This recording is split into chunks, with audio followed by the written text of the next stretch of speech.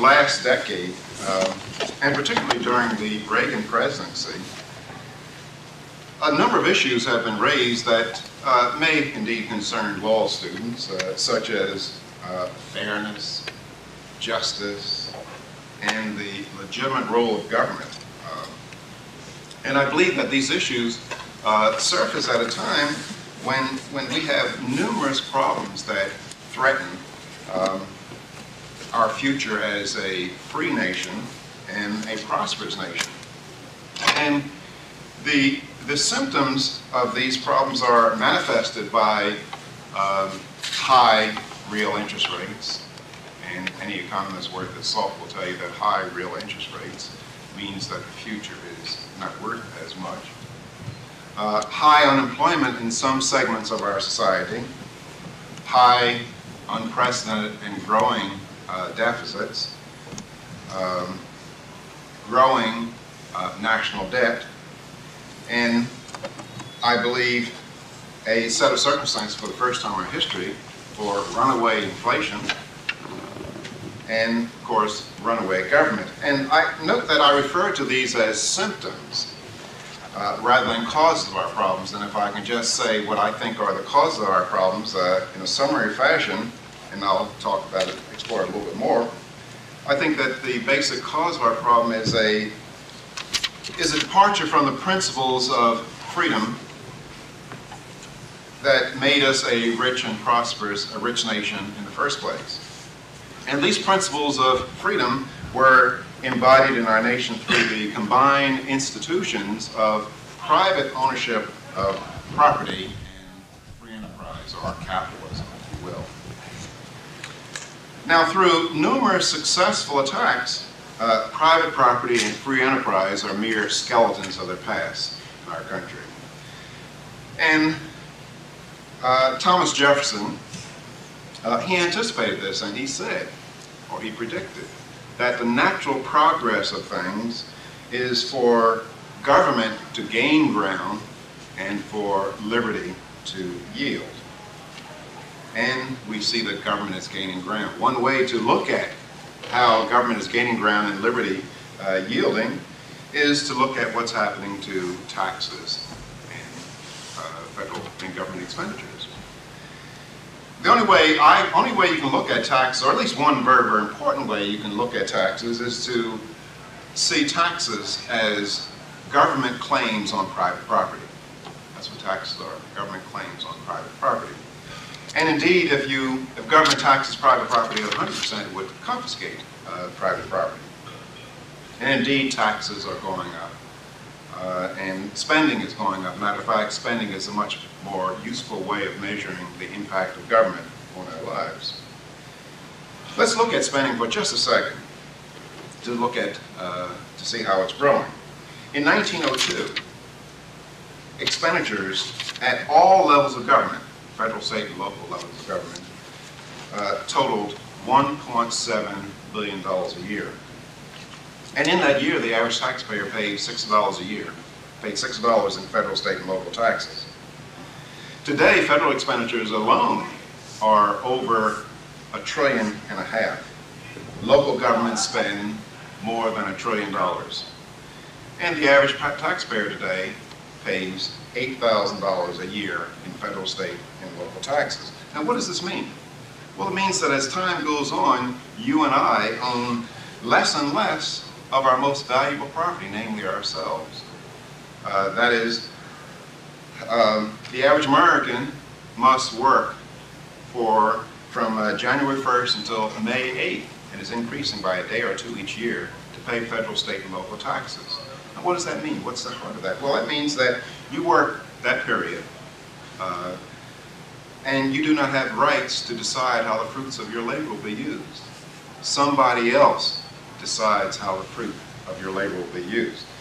And keep in mind that a working definition of slavery is a set of circumstances where you work all year, and you do not have rights to decide how the fruits of your labor will be used. It will be determined by somebody else, and it will in fact belong to somebody else. So it turns out that we Americans If you want to look at it narrowly, we might be 1/3 slaves, increasing by a day or two every year. Now, in the economic sphere, the founders or the framers thought that relatively free markets, or what is called capitalism, or non-interventionism, was the most effective social organization for the promotion of individual freedom.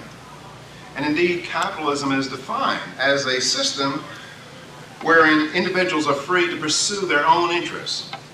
That is, individuals are not forced to serve the purposes of other people. There is voluntary exchange.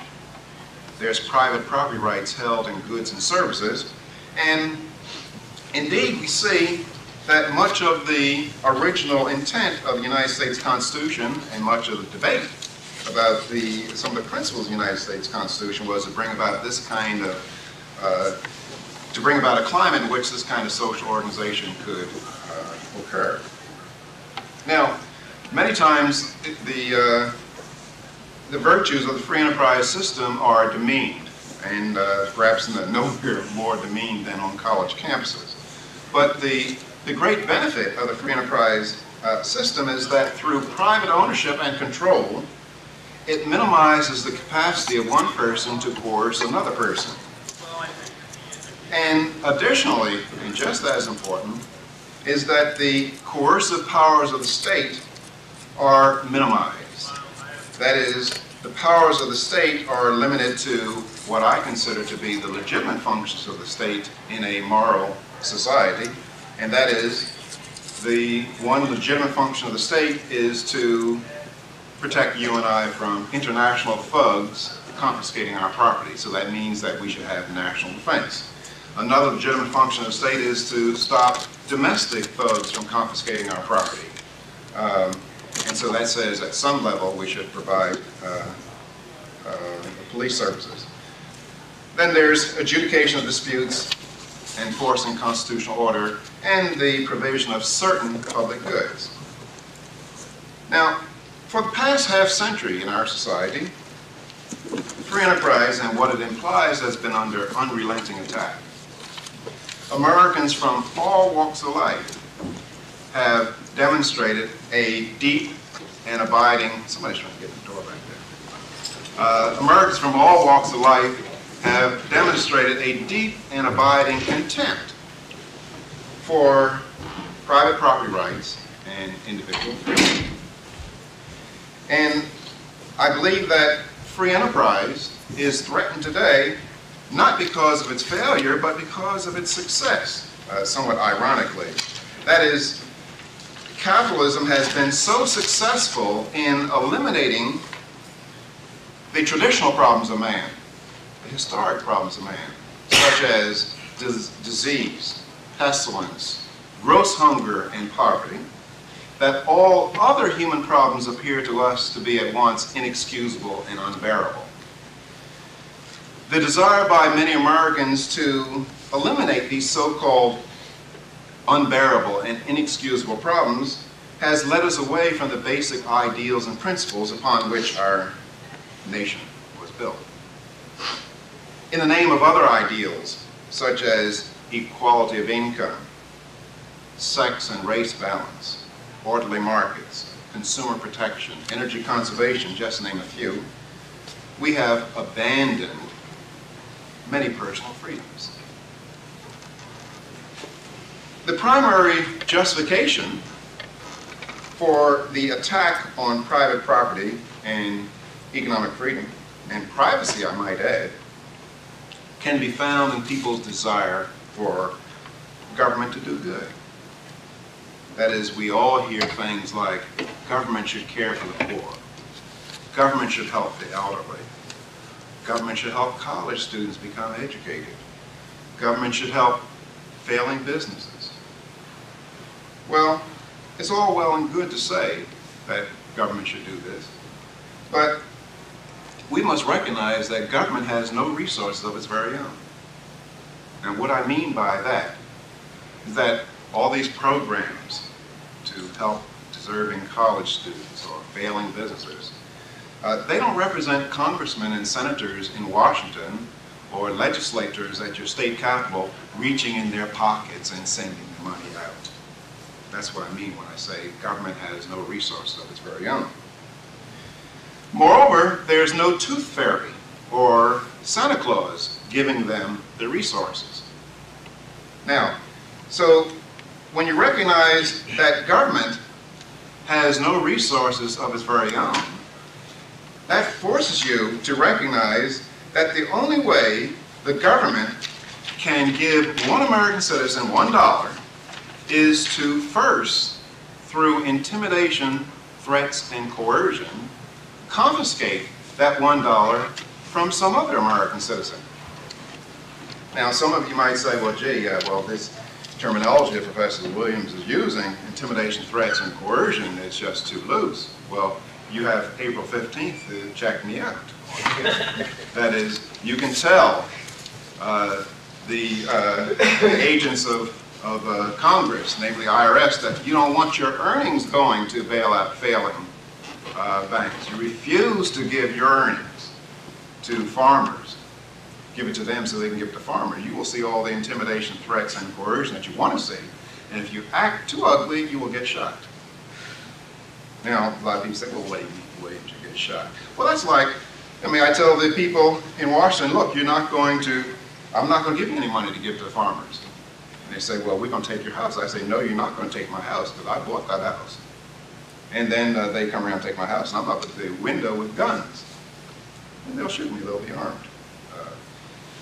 Now, government does those things, and many of us support government doing those things, for which, if a private person did them, he would be condemned as ordinary common thief. For example, I could see some homeless lady downtown Charlottesville or in downtown Washington, and I could walk up to Don Boudreaux with a gun in my hand. I could say, give me your $200. I'd take his $200. And then, having taken his $200, I could go downtown and buy that lady on the grate some housing, some medical care, some clothing. If you were members of a jury, would you find me guilty of a crime? I'm sure you would. You'd find me guilty of theft. Regardless of the disposition of Don's money, I'd nonetheless be guilty of theft. Now, I ask you, is there any conceptual distinction between that act and where the government comes up to me and says, Williams, you know that $200 you made last week, that you had planned to buy some Lafite Rothschild Bordeaux wine or some Chateau de Chem Sauterne? You will not do that with it. You will give it to us, and we will help the lady on the grate. We will give the money to the lady on the grate and buy her some housing. I assert that there is no conceptual distinction between those two acts. And if you press me, I would say that the only distinction is that the first act, where I walked up to Don and took his $200 to help the lady downtown, that is illegal theft. And the second act, where the IRS walked up to me and took my money or intimidated me, that would be legal theft. But nonetheless, theft all the same. Now, I know all of you are law students and you're somehow enamored with legality, but I'm not. That is, in a moral society, legality should not be our talisman. Because, indeed, many things in this world are legal but clearly immoral. Apartheid in South Africa was legal, but it was immoral. Slavery in the United States was legal. Did that make it moral? The Nazi persecution of Jews, the Stalinists and the Maoist purges, they were all legal. But they were clearly immoral. Now, so we have to, if we want a just society, and I'm quite sure that all of you would say that you wanted a just society, we have to ask questions about morality. And the moral question I'm asking you to think about is, can one make a moral case for confiscating the property of one American and giving it to another American to whom it does not belong? That is the moral question. That is one moral question. Now, in a free society, we want transactions or relationships between people to be voluntary. And we want to minimize involuntary or coercive behavior. As a matter of fact, another interesting way I like to look at it, because a lot of people get hung up, they don't fully appreciate voluntary and involuntary exchange. I like to think of, I tell people, I love seduction, but I'm against rape. Now, what is seduction? What is the essence of seduction? Well, seduction is where, it's a kind of transaction where we proposition our fellow man in the following way. We say, if you make me feel good, I'll make you feel good. That's seduction. I love seduction, because both parties come out feeling better in their own opinion. And that would be an example of seduction, would be where I walked up to my grocer with the $2 in my hand. I say, look, if you make me feel good, give me that gallon of milk. I'll make you feel good, give you $2. And we call that a positive sum game. Both of us are better off. Now, rape, on the other hand, is the kind of transaction where we proposition our fellow man in the following fashion. We say to him, if you don't make me feel good, I'm going to make you feel bad. Bad belief, those who like adverbs. Now that would be where I walked up to the grocer with a gun in my hand, and I say to him, unless you make me feel good, give me that gallon of milk, I'm going to make you feel badly, blow your brains out. And in involuntary exchange or rape, it is a zero-sum game. That is, in order for one person to be better off, of necessity, somebody else has to be worse off. Now, widespread private ownership and control over property is consistent with seduction and the minimization of rape. Widespread government ownership and or control over property is consistent with rape maximization. That is, government, all over the world, including our government, is the major source of organized rape. And you just think of many examples. One that especially touching me, back in 1959, I was driving a taxi cab in Philadelphia, and I was making $400 a month. I mean, you get in my cab, I could give you information to buy anything that you wanted at any time. And I was getting well compensated for that. And I got a letter in the mail, and the letter essentially said, Williams, you'll stop making $400 a month and begin to make $68 a month. And normally people don't switch in that direction. So it requires some coercion or intimidation. The letter said, unless you make us feel good by being in our army, we're going to make you feel badly by putting you in jail. You can think of many cases of rape by the government. Now, despite, I should add, that despite the bigness and the alleged power, I say alleged power, of industrial giants like IBM, AT&T, Exxon, Chrysler, in a free market, what kind of power do they have over you and I? They don't have any power whatsoever. That is, ask ourselves, because there's a lot of demagoguery on college campuses where they say these corporations have a lot of power. But ask yourself now, for Exxon to get $1 out of me, what must happen? I must voluntarily get out of my chair, voluntarily get into my car, voluntarily drive down the street, and voluntarily drive up this man's lot and give him $1 for a gallon of gasoline.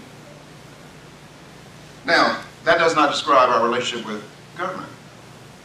Government will get money from us whether we want to give it to them or not. Now, but however, I would not be responsible if I didn't say that corporate giants like AT&T, Chrysler, and Exxon, they can get dollars from us whether we want to give it to them or not. But first they would have to go to Washington. They'd have to get permission to take money from us by the United States Congress and the Senate. You would take Chrysler. When Lee Iacocca was having trouble some years ago, he has similar troubles now. Or take the farmers who are having trouble. Now, the farmers in Lee Iacocca, they know where I live. I live in Valley Forge. They could knock on my door. They could say, buddy, I'm having some trouble. Can you spare a dime? Can you help me out, Williams? Now, I'd probably tell Lee Iacocca or the farmers to go play in the traffic. And they kind of know that. And so what the farmers do, they will go to, say, Senator Dole. And the farmers will say to Senator Dole, if I ask Williams to voluntarily help me out, he's going to tell me to go play in the traffic. So could you use your agents to take his money? Now, so that's what I mean when I say that businesses can get dollars from us whether we want to give it to them or not, but they don't do it in a free market context. That is, they go and get the totalitarian or coercive powers of the Congress and Senate. Now, the free market and voluntary exchange are roundly denounced by today's defenders of what I call the new human rights. These defenders of the new human rights, that is, people who you hear talking about human rights most of the times, they are the chief supporters of reduced rights to profits, reduced rights to private property. They are anti-competition and pro-monopoly and pro-control and pro-coercion by the state. Of course, these people have what they call good reasons for their behavior. But every tyrant that has existed in history has had what he's considered good reasons for restricting the freedoms of others. Many of these people in our country who are pro-control, pro-coercion, you hear them calling for industrial planning, economic planning. Now, what is economic planning? Or what is industrial planning? I'll give you a definition of economic planning that will last you the rest of your life. Economic planning is nothing more than the forcible superseding of somebody else's plan by the powerful elite. That's all that it is. I mean, for example, I might plan to buy a Honda automobile. The powerful elite will say, Williams, we're going to supersede your plan through tariffs and quotas because we think you ought to buy a Chrysler. Or my daughter might plan to work for the hardware store guy for $2 an hour. He thinks it's okay, she agrees to it, I as her parent agree to it. And the powerful elite will say, Williams, we're going to cancel that plan unless it transpires under the terms that we select. Now, they do all this, the do-gooders, they do all this in the name of good. At least they say they do it in the name of good. But do-gooders fail to realize that most good in the world is not done in the name of good. In fact, if you were to ask me, if you say, Williams, what's the noblest of human motivations? I'd say greed. Greed is wonderful. Now people say to me a lot of times, well, Williams, since you're talking young people, can't you kind of temper that a little bit? Can't you say, instead of greed, enlightened self-interest? Something like that. I like greed. You can use enlightened self-interest if you like. But when I say greed, I mean the noblest of human motivations is people trying to get more for themselves. I'm not talking about robbing and stealing from people. But I'm saying people trying to get more for themselves. Let me give you an example of the virtue of greed. You see it all over, but let's make it explicit. That is, you know, you see Texas ranchers. Texas ranchers, they're going out, taking risks, having the cold weather, trying to bring feed to their stray cattle in the snow. You find Idaho farmers getting up in the morning and the bugs biting them and planting potatoes. And the Texas ranchers and Idaho farmer, they're doing all these things so that people in New York City can have beef. So that beef will get to New York City. And the Idaho farmers, they make these sacrifices to get up in the morning so that New Yorkers can have potatoes on the shelves. Now, why do you think they do that? Do you think it's because they make these sacrifices because they love New Yorkers? No, they may hate New Yorkers, but they get that beef and potatoes from New York. Now, I would surely be worried if I were a New Yorker if the beef and potatoes coming from New York depended on love and human kindness on behalf of the Texas ranchers and Idaho farmers. Let me give you another example of greed or self-interest. I've often said, you know, during the energy crisis in our country, as a matter of fact, the government manufactured the energy crisis in our country. You know, you had little advertising little kids on TV saying, don't be foolish, save some energy for future generations and things like that. When I see these advertisements, I felt like throwing my ashtray in the TV as a kid. Now, I've told a lot of people this, and they say, Williams, don't you care anything about future generations? I said, no. I don't care anything about future generations. And so, a lot of people are disturbed, like you might be. They say, well, Williams, how come you don't care about future generations? And I say, what have future generations ever done to you? I mean, let's look at it. I mean, there's some kid going to be born in 2050. What has he done for me? Now, if he hasn't done anything for me, how then am I obliged to do anything for him? I mean, where is the quid pro quo? Where is the contract? Where is the consideration, as you guys would say? Now, however, if you watch my behavior would belie that sentiment. That is, if you came to my house in Valley Forge, I have a nice spread in Valley Forge, several acres. You were seen several years ago, maybe 6 or 7 years ago, I took $200. $200, instead of spending that $200 on, let's say, 3 or 4 bottles of Chateau de Chem, Sauterne wine, that I could have fully enjoyed by myself, selfishly, consumed totally, I bought little seedlings, planted trees around my property. Now, when those trees reach their full maturity, I'll be dead. There'll be some 20, 50 kids swinging in my tree.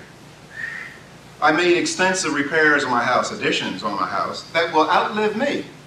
The guy who put on the roof said that the roof is going to last until 2035. Now I'll be dead.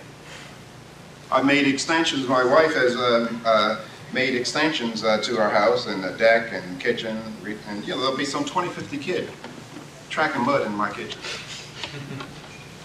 Now, why did I do these things? At least part of the reason is, the nicer my house is, the longer my house will provide housing services, what? The higher the price I get for my house when I go to sell it. By pursuing my own selfish interest, I ensure the availability of a house for some kid in 2050. Now ask yourselves, would I have the same incentives if the government owned my house? Or would I have the same incentives if there were a 75% transfer tax when I went to sell my house? In other words, anything that would change that would attenuate my private property rights to the house would create disincentives for my doing this socially responsible thing, namely conserving on society's scarce resources. So, what you want to always do, if you care about future generations, you want to enforce and strengthen private property rights. You know, I'm looking at the audience, looking at all of you. You look like nice people.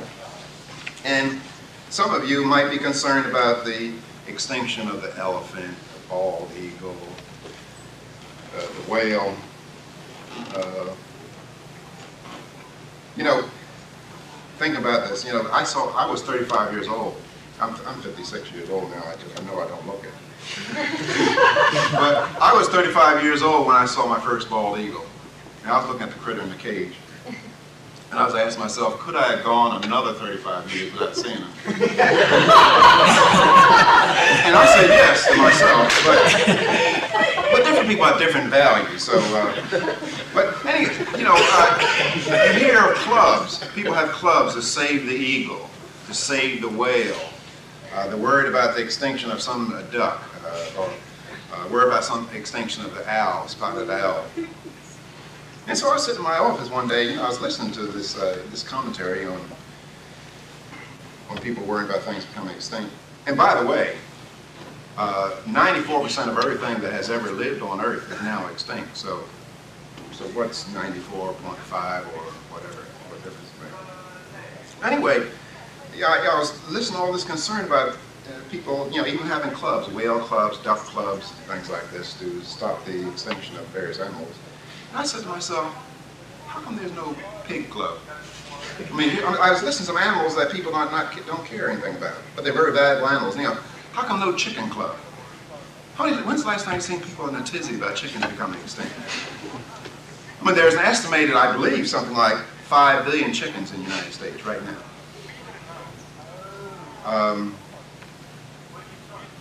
You know, there's no cow club, no sheep club.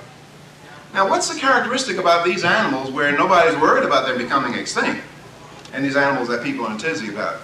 Well, it turns out that the animals that people are not worried about becoming extinct, they belong to somebody. It is in somebody's private vested interest to make sure that the chicken survives.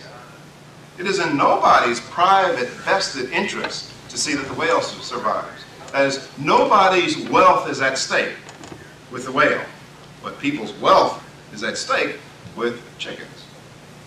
So if you care about the extinction of various animals, you want to promote private ownership of these animals. In other words, what I'm trying to tell you is that in a free market, one's personal wealth is held hostage to his doing the socially responsible thing, conserving on society's scarce resources.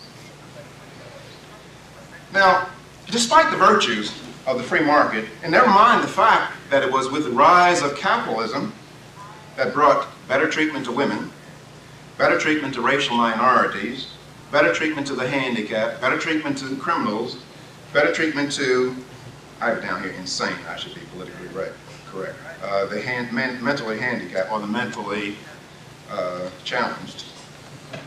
There is considerable hostility towards the market. Social reformers say that the market does not work. Well, maybe one of the reasons is that the market does not work because it's not allowed to work.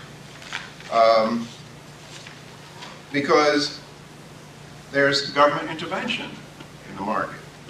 And most government intervention is either the form of taking the property that belongs to one person and giving it to another to whom it does not belong, or it is in the form of denying privileges to one person and giving them to another. And privilege granting is an activity by government that dates back far beyond the Dark Ages, when guild and mercantile associations with a payment to the reigning lord could get the right to live at somebody else's expense, that is, have monopolies. Well, in modern times, we have the equivalent of the guild and mercantile association. There's just not a payment to the reigning lord. We just give what? Political contributions. Almost every group in our nation has come to feel that the government owes them a special privilege or a favor. And so-called conservatives in our country are by no means exempt from the practice. Matter of fact, that's what you work on all the time in your law courses. That's what you're going to come out as law students and as practitioners. You're going to specialize in privilege granting and confiscating the property of one and giving it to another. Manufacturers, for example, they feel that government owes them protective tariffs. Farmers feel that government owes them crop subsidies. Organized labor feels that government should keep their jobs protected from competition with those who are not union members. Intellectuals, college professors, feel that government should give them funds for research. College professors love to get poverty funds to do, $500,000 grants to do studies on poverty and have meetings in Miami at a nice hotel in the winter to talk about the poor. The unemployed and the unemployable feel that government owes them a living. Almost every occupation, profession, or trade, including, I might add, law, feels that government, through licensing and other forms of regulations, should protect their incomes from competition that would be caused by others entering the trade or profession. Now, conservatives, you know, if you ever see a group of conservatives arguing, you can bring instant peace and tranquility among conservatives. Just start talking about food stamps. Now, conservatives rail against food stamps. They rail against aid to families with dependent children. They rail against legal aid. But they come out in support for aid to dependent farmers, aid to dependent banks, and aid to dependent motorcycle companies. And as such, conservatives don't have a moral leg to stand on. That is, conservatives as well as liberals prove H.L. Mencken's definition of an election quite correct. Those of you who forget, H.L. Mencken was a political satirist for the Baltimore Sun. And somebody asked H.L. Mencken what was the definition of an election, and he said, quote, "Government is a broker in pillage, and every election is an advance auction on the sale of stolen property." That indicates the nature of our problem as a country, as a nation.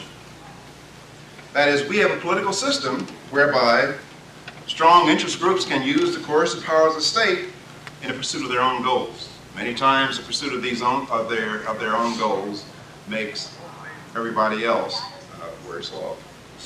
So let me close by kind of suggest, because a lot of people say, Williams, you talked about the problem, but you haven't come up with any solutions. Well, that's not necessarily my job. But let me just talk about some solutions anyway. I think that it would be very interesting to get your opinion on it, particularly since you are fledgling scholars in law. I think that right now the major problem with our country is that Congress has no bottom line. That is, Congress can do what a sufficiently large enough or strong enough interest groups allow it to do, so far as economics is concerned. That is, there's nothing in the Constitution of the United States that I see that protects our economic liberties. That is, clearly the framers of the Constitution, through things like the First Amendment, there are protections of our rights to free speech, rights to assembly, rights to worship. But there's nothing there that sets a limit on what Congress can do to our paycheck. But there are things that sets a limit to what Congress can do with respect to our speech. So what we need to do, we need to give Congress a bottom line. We need to restrain the power of Congress. Because freedoms depend on our ability to restrain the government. So far as protecting our economic liberties, we need an amendment to the Constitution that will limit federal spending. And I've worked along with my colleague Milton Friedman and a number of very eminent economists some years ago, back in the late 70s, and some constitutional scholars like Bob Bork and Posen and some other people. And we wrote the spending limitation amendment to the United States Constitution. And what it did, it says that percentage increases in federal spending cannot exceed percentage increases in the GNP. That is, our political people told us that we could hold the line, but we could not cut back. And at that time, the federal government was 20% of the GNP, 21%. Well, and we had the the appropriate emergency clauses, and we had a supermajority to change it. And indeed, the so-called balanced budget spending limitation amendment passed the Senate in 1982, but Tip O'Neill played games with it in the House, and it didn't even get to the floor in the House. And it was reintroduced in 1986, and it didn't even pass the Senate. But as long as we don't have something that will give Congress a bottom line, limit the amount of spending that Congress can do, Congress is going to increase spending. And as Congress increases spending, as I suggested earlier on, we have reduced freedom. So let me just close by saying that one of the problems in our society is that we're not losing our freedom all at once, or there's no major threat of our freedom in one big chunk. That is, we're losing it little bits at a time. You know, my colleague Leonard Reed, the founder of the Foundation for Economic Education in New York, he said that if you want to take freedom away from Americans, you have to know how to cook a frog. And he says that you can't cook a frog by putting a pot of boiling water on the stove and then throwing the frog in the boiling water, because the frog's reflexes are so quick that as soon as his feet hit the water, he would be out of the pot and on his way towards freedom. He says the way that you cook a frog is to put a pot of cold water on the stove, put the frog in the water, and then heat the water up bit by bit. And by the time the frog realized he was being cooked, it was too late. That's what's happening in our country. That is, Americans would rebel against any tyrant coming here, taking our freedoms all at once. But we sit silently and watch them being taken bit by bit.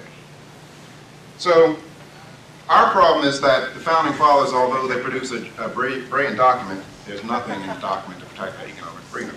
And as my friend Richard Epstein suggested, as outside his office door, maybe the Founding Fathers would have bequeathed us a better nation if they had stopped the Bill of Rights at its first sentence. That is, Congress shall make no law, period. And that's Richard Epstein's version of the Constitution. Well, that's all I have to say, and I'm willing to answer any question or respond to